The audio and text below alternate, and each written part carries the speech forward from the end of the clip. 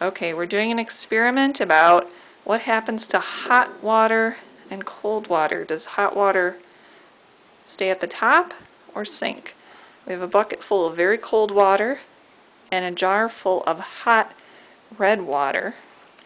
And as I lower this in, we're going to watch. Where does the red water go? To the top. Is the red water going down or up? Up, up. Yeah. I can see it going straight to the top. All the red is staying at the top. I can't see it staying at the top. It's kind of hard to tell because it's light red right now. yeah. No, it's just, and I think it's at the bottom. We could have done a darker color with this. It would show up better, but you can still tell.